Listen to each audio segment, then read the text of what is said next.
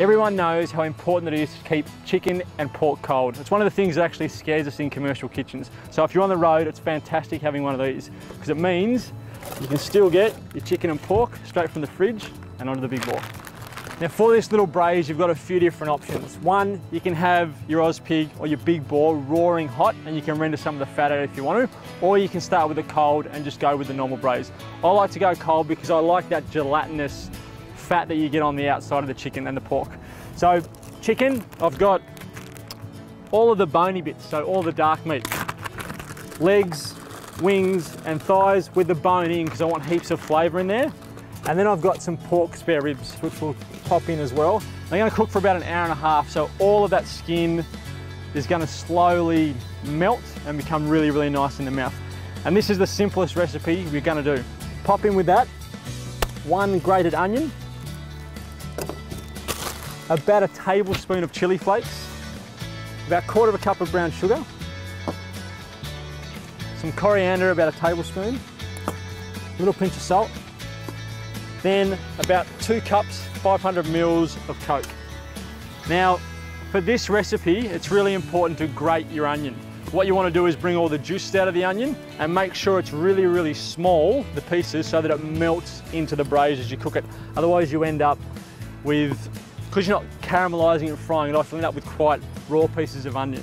And then this little lemongrass stalk becomes your stirring implement to get some of that lemon flavor in there as well.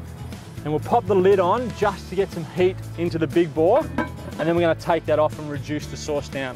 So diffuser off first, then the big bore on, and that's just so we can get some heat into that oven, get the temperature up, get it simmering away, and then we'll put the diffuser back on because we want a nice gentle heat to reduce that sauce down.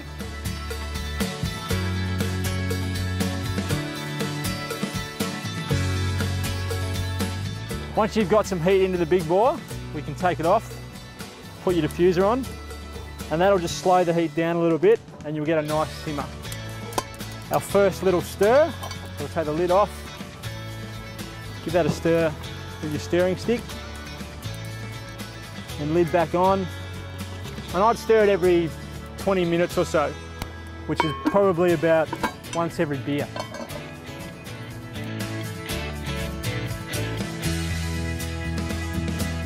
We've given that about an hour and a half. Now I have been taking the lid off periodically just to let some of the steam out and let the sauce reduce down.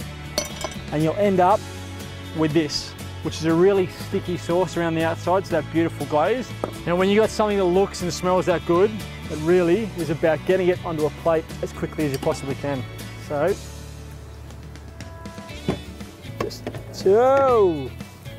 just tip it on.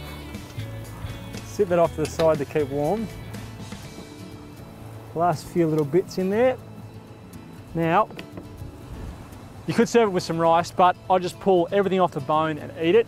And a beer or maybe a cider, something a little acidic to help cut through the richness. And there we have it, our cola braised wings and ribs.